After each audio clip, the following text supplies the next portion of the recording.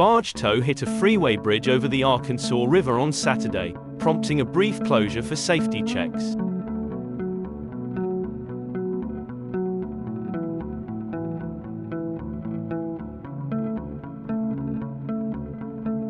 At about 13:30 hours, a tow hit a pier on the I-59 bridge south of Sallisaw, Oklahoma. A video captured by a bystander shows that the tow partially broke up on impact, and one barge at the head of the tow drifted away from the pier. Bystander photos appear to show extensive damage to the bow of one barge, along with scuffing on the bridge pier at the location of the elision.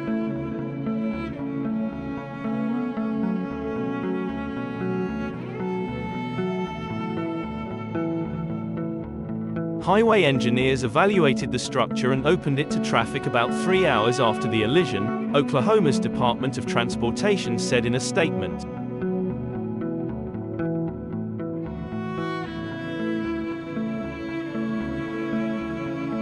Barge elisions are a recurring type of casualty on U.S. inland waterways, where close-quarters maneuvering and strong currents are common.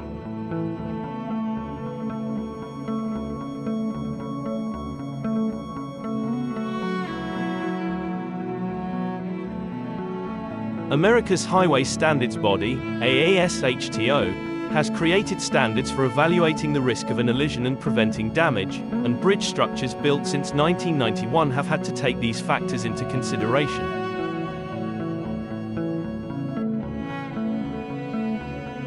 The I-59 bridge is not far from the I-40 bridge at Webbers Ferry, Oklahoma, which collapsed after a barge elision in 2002.